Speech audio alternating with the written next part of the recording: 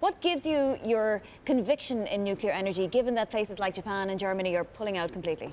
Well, we think we are in a unique position right now, particularly with so many people in this country who only think about energy in the context of climate change, to sort of reintroduce them to the value proposition of nuclear. It's here, it's clean, it's safe, and many Americans are really stunned when they find out nuclear energy produces 62% of the non-carbon emitting electricity. So if you want to combat climate change, nuclear has to be a part of that foundation. And those that argue you should take away nuclear and substitute wind or solar, you would just be swapping out one source of carbon-free electricity for another, and you just can't get there without it. And so the debate around climate change gives us an opportunity to demystify some of the concerns I think, frankly, a lot of Americans have about nuclear energy. Ron, you've been in the government, both as a mayor of Houston and also as our trade representative. Well, Dallas. Okay, Dallas. Of Houston. But my point is this, however good nuclear is, there are a lot of regulatory hurdles to building new nuclear plants. There's a lot of regulatory hurdles to build anything. Well, in this country, but nuclear, and that's a problem. But nuclear particularly, it's perceived at least, it's awfully difficult, risky, expensive.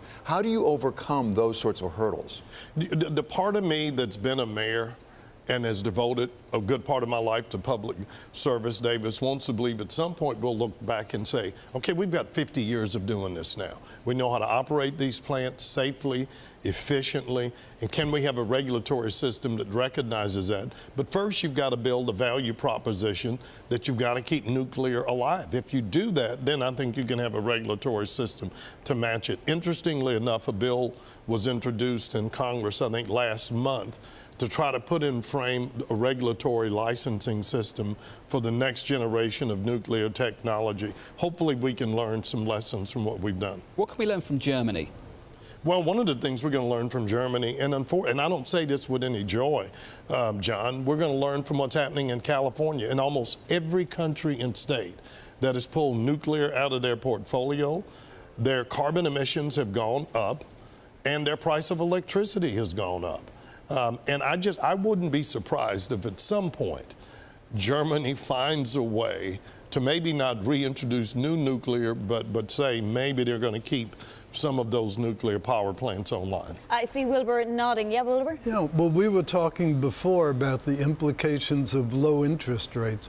Low interest rates are the right time to do nuclear because it's a very capital-intensive activity.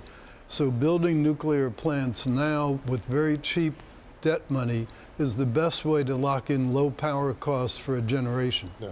But it's also a good time to do all public infrastructure. I mean, this is a time Congress should come together. If you want to put Americans back to work, let's start building power and transportation and improving our infrastructure. And Wilbur's absolutely right. This is absolutely the best time to be doing it.